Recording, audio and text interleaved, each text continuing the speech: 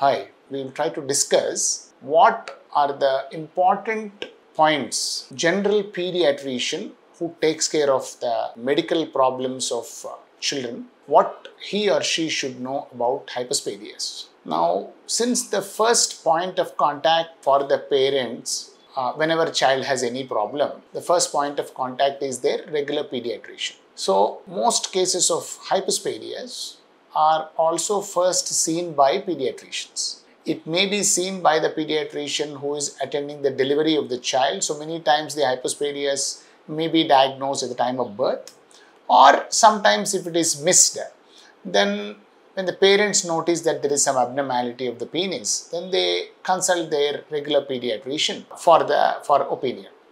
So I think whenever a pediatrician sees a child with hypospadias, there are a few things which they must keep in mind.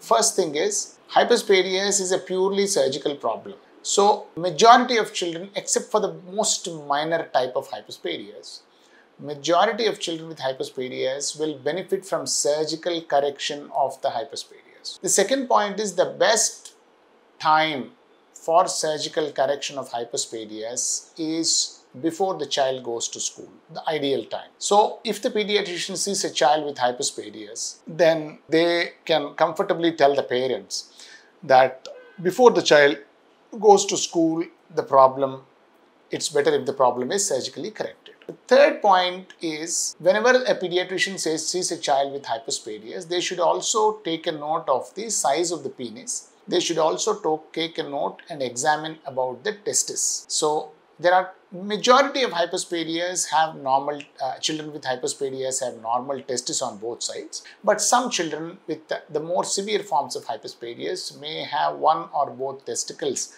which are not descended into the scrotum. This the pediatrician has to take note. And in case there is hypospadias with a testicle also missing from the scrotum, one or both testicles, that child should be referred early to the expert hypospadias specialist, so that that expert will be able to evaluate the child from a different point of view. Some of them, children may require genetic test and a few other tests. Next point which the pediatrician has to remember, that hypospadias is not a minor operation. Hypospadias is one of the most technically complicated operations in the entire surgical practice, because there are many reasons for this. Number one, hypospadias is a defect which involves a very sensitive part of the body, that's the penis. So, surgery on the penis, especially reconstructive surgery on the penis, has permanent effects on the child, the family, and the future of the entire family. So, it's a very important operation. Number two, hypospadias is a very versatile defect, because no two children with hypospadias are the same. So, it may look like the same defect, but there are a lot of differences in the tissues, the development, the degree of curvature, and all the other factors.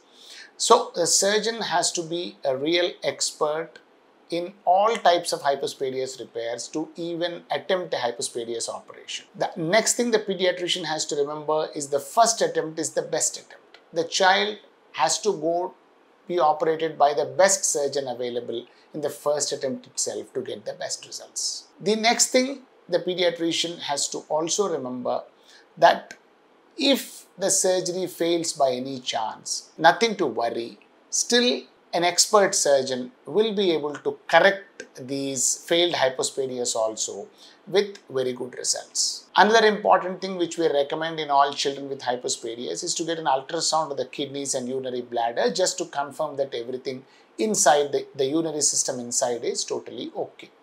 So, these are the few things which the pediatrician has to remember.